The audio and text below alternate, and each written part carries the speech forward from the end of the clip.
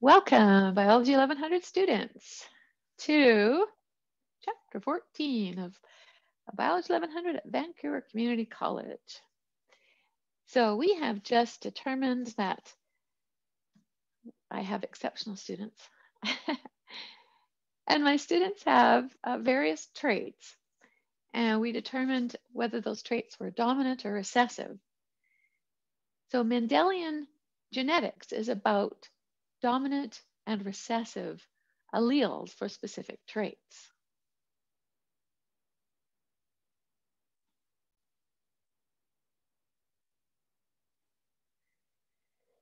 Questions of heredity have been around for a long time.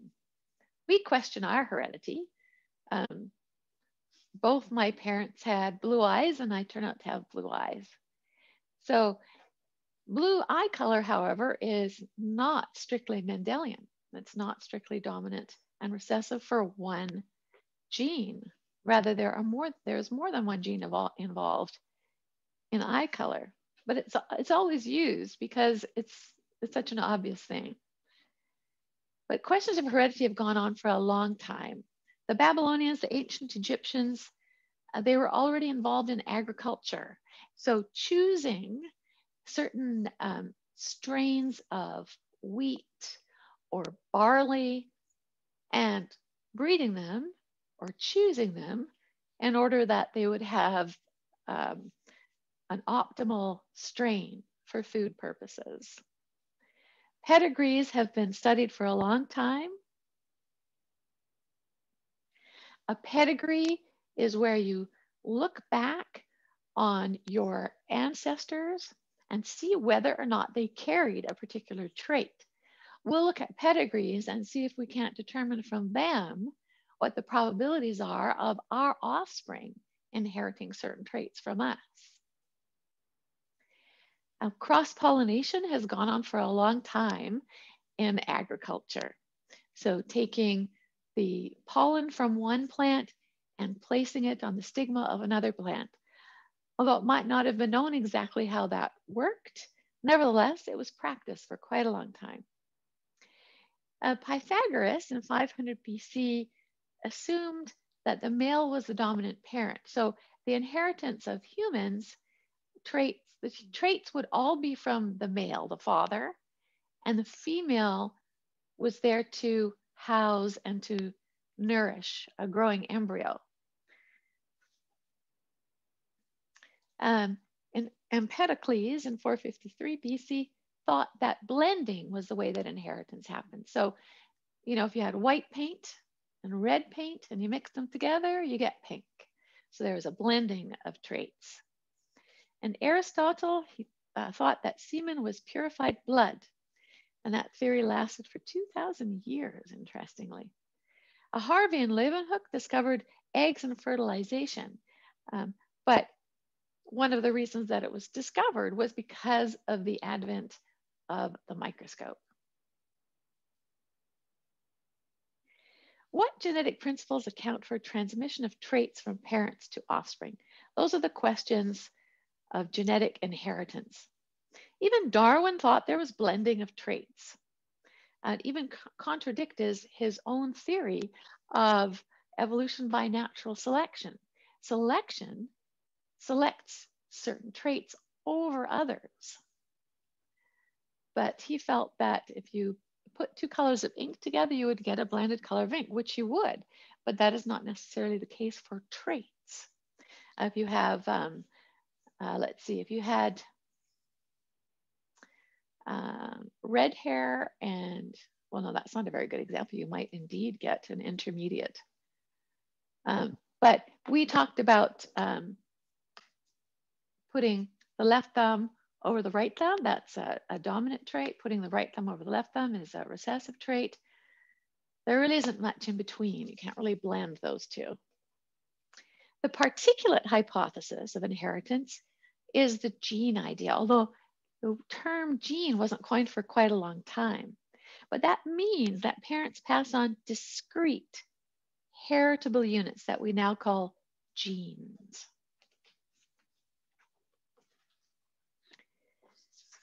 So what I'd like to do today, in a moment, we're going to do some practice crosses. But let's learn a little bit about Mendel. Mendel was a monk, and he worked in a monastery, and I suppose had quite a bit of free time. It turns out that monasteries are great places for discoveries. Sometimes the discovery is like beer or something like that, but Gregor Mendel was involved in inheritance. He very carefully conducted plant breeding experiments, Gregor Mendel, and he chose to work with peas.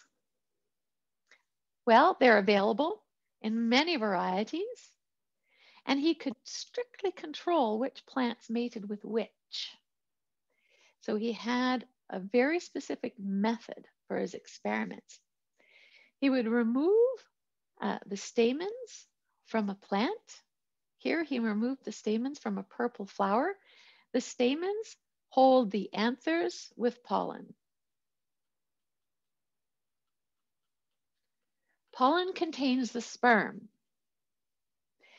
And then he would transfer the pollen to the female plant, or the female part of the flower, which is the carpel. The carpel contains the stigma,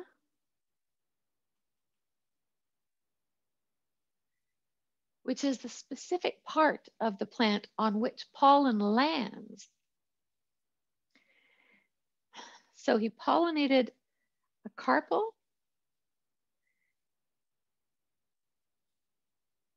and then he let the carpel mature into a pod.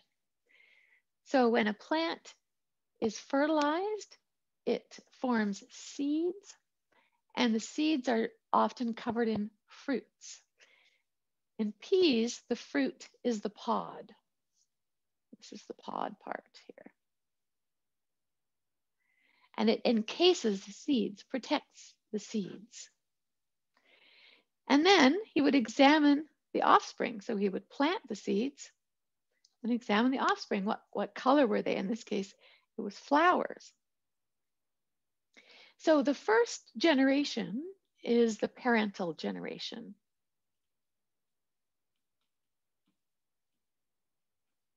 Denoted with a P, capital P. That's the parent.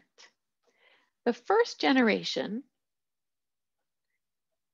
is called the F1. F stands for familial.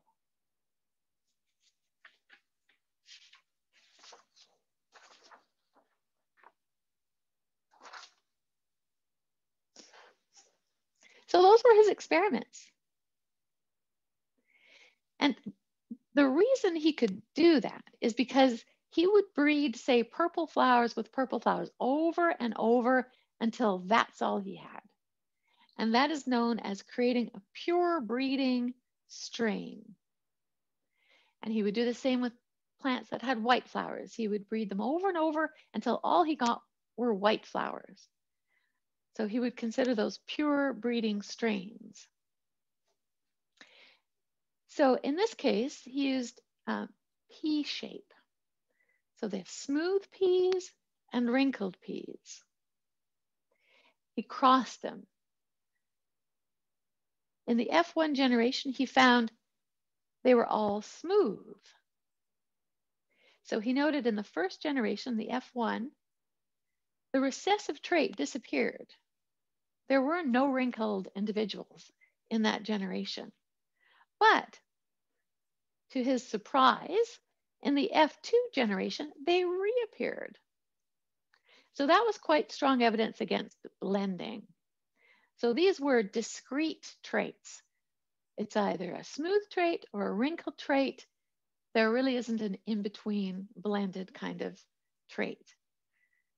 So this is the F2 generation. This is the F1 here. This is the parent. And this is the F2, the second generation. So what he did was allow the smooth pea plants to self-fertilize. So they just fertilized within the group.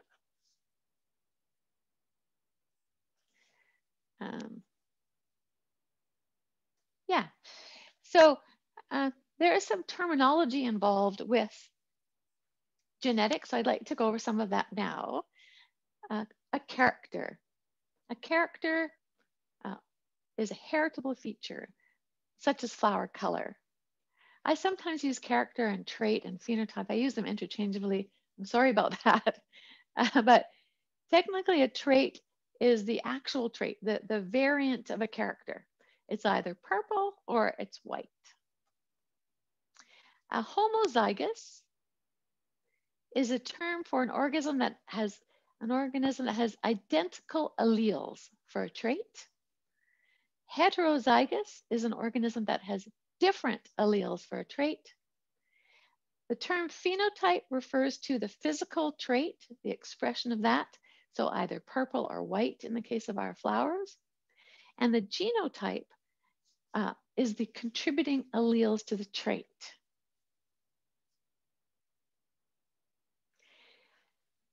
So in the F2 generation, when Mendel crossed purple flowers and white flowers, he found that there was a 3-to-1 ratio of purple to white. He took the parent generation, true breeding, crossed them, took the pollen from one and fertilized the other. He found that the F1 generation were all purple, but white individuals reappeared in the second generation. And it's important that the ratio is 3-to-1, interestingly. It shows how the trait was inherited. So he reasoned that, following Mendel's reasoning back then, in the F1 plants, only the purple flower factor, whatever that was, he didn't know, was affecting flower color. And then it must be dominant because it overshadowed or it masked the white trait. So the white flower must be a recessive trait. I don't know if he called it actually dominant and recessive, but that's what he would mean by that. Whatever terminology he was using back then. So here's an explanation for that 3-to-1 inheritance. There are alternative versions of genes. We call them alleles. They're the same thing. They're a sequence of nucleotides.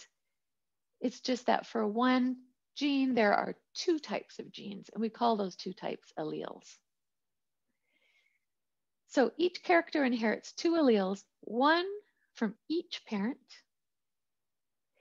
If they differ, then the dominant allele determines the organism's appearance.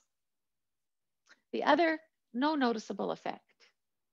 Remember, this is Mendelian inheritance, strictly dominant recessive. But it requires a couple of different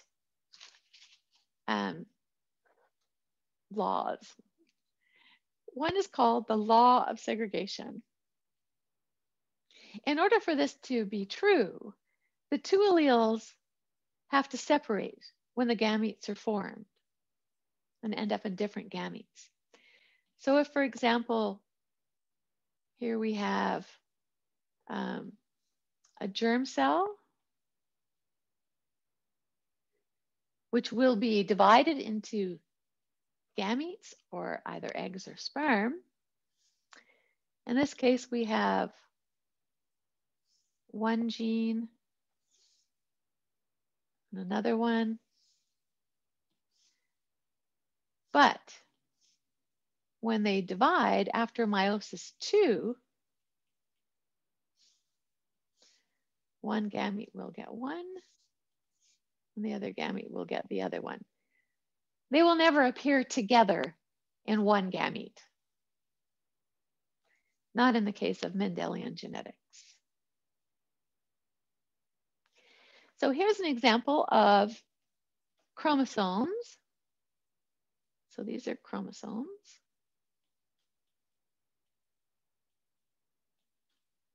And they are homologous pairs of chromosomes. You and I have how many pairs? How many pairs of chromosomes do we have? 24. Almost, yeah, 23. So humans, 23 pairs, 46 chromosomes.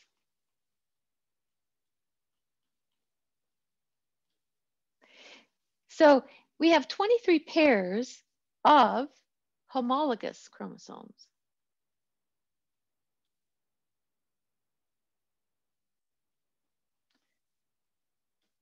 It's very important, that word homologous, because it means that they're similar. They code for the same characters. So the chromosomes code for the same characters. In other words, same genes, but may have alternate versions. Traits, alleles.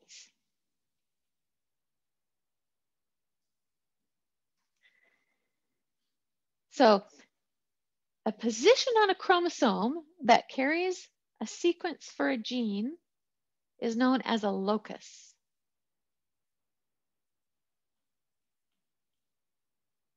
Plural is loci. In this case, the locus is for the flower color gene. It will be in the same location on both chromosomes. This is the allele for white flower colors.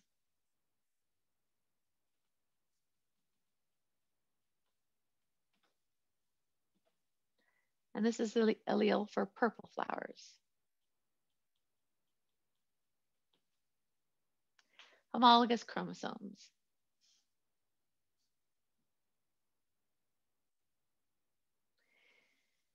Does it count for the 3-to-1 ratio, that's the phenotypic ratio, in his numerous crosses? Did we identify the difference between phenotype and genotype? So if, for example, we say purple is the allele for purple color,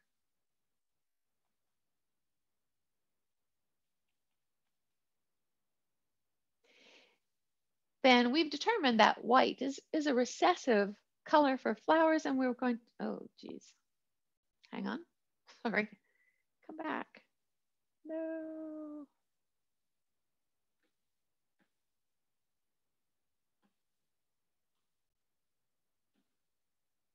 Right, alleles.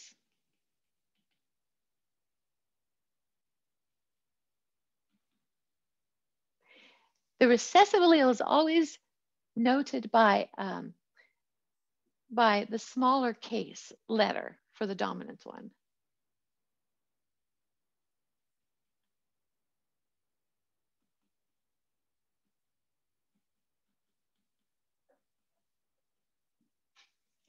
So purple and white are phenotypes.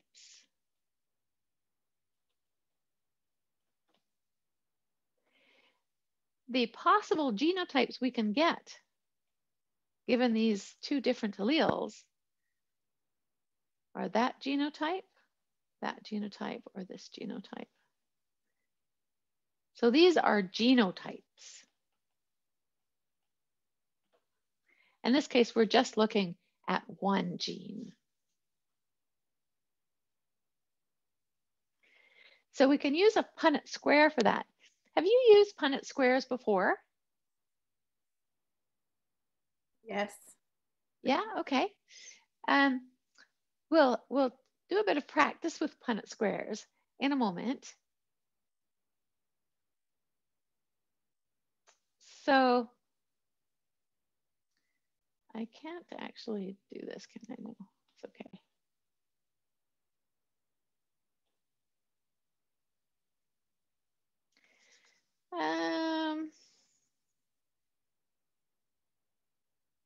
A punnet square. Basically, we have purple flowers and white flowers.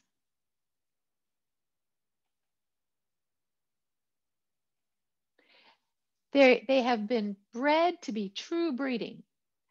So we know that the purple flowers are homozygous dominant, and we know that the white flowers are homozygous recessive. And we're going to cross them. And this is our P1 generation, or our parent generation.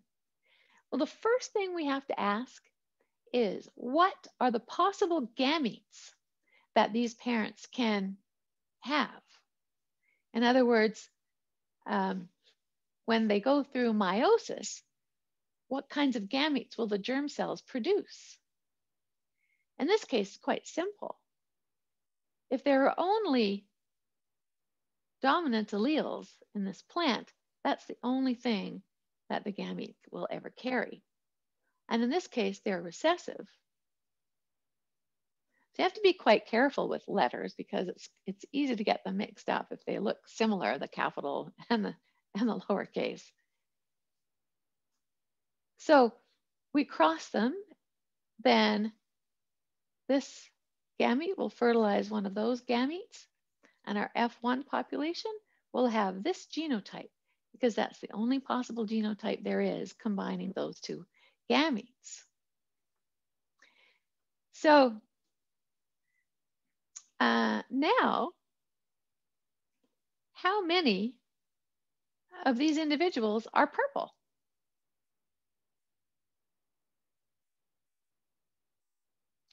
What is the phenotype of the F1 generation? That's my question to you, given this genotype.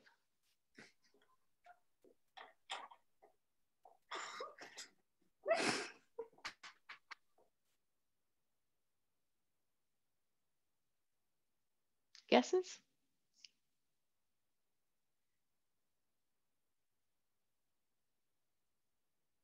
So they all carry the dominant allele, purple, for purple color, so they will all be purple. They will all be purple, 100% in the F1 generation. So all of the individuals in the F1 generation have this genotype. So let's cross them. Let's do a self-fertilization. So now we have one parent that has that genotype, another parent that has that genotype. This is still the F1 generation though, because we're just using individuals from the F1 generation. We'd like to cross them. So what gametes can this individual produce? Well, these alleles will separate with the homologous chromosomes in meiosis. So one gamete could have the dominant one and another one could have the recessive one. The same with the other one.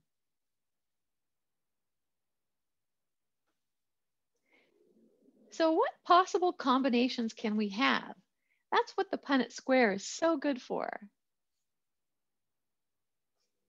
This is our Punnett square. And we'll show the gametes that came from the dad. And we'll show the gametes that came from the mom. This is an egg. And then using the Punnett square, we could look at all the different ways fertilization can occur between all the different gametes that were produced. So these two gametes could have gotten together. This one could have gotten together. This one, you always put the capital letter first, and this one. So we have a probability here of 3 different genotypes. And the question you need to ask is, what is the ratio of purple to white phenotype. What is the ratio? So, homozygous dominant, both dominant alleles will express purple. Heterozygous individual, just one dominant allele, it's all it needs, will express purple. Purple. Only the two recessive alleles together will express white. So there will be a 3-to-1 phenotypic ratio there.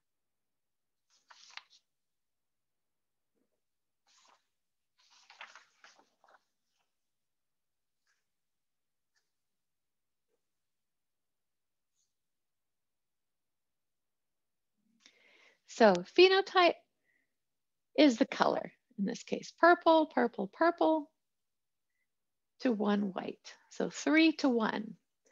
What are the genotypes? Homozygous dominant, 2 heterozygous individuals, and 1 homozygous recessive. So that ratio is 1 to 2 to 1. So that has a different ratio, of course. Now, what if we were considering crossing 2 individuals, but we didn't know the genotype of the one expressing the dominant trait? So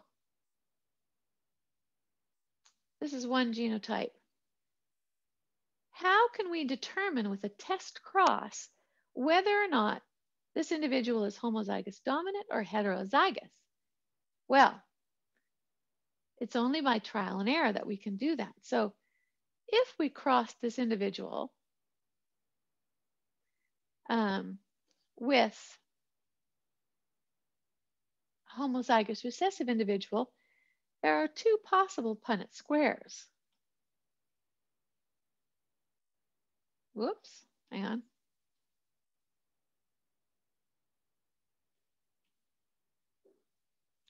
We'll always know that only recessive alleles can come from this individual, but this one could be either homozygous dominant or heterozygous. We don't know because we don't know the genotype just based on what the individual looks like. So we have to do a test cross. So in this case, we'll get capital P, little p, capital P, little p, capital P, little p, capital P, little p. They will all be purple.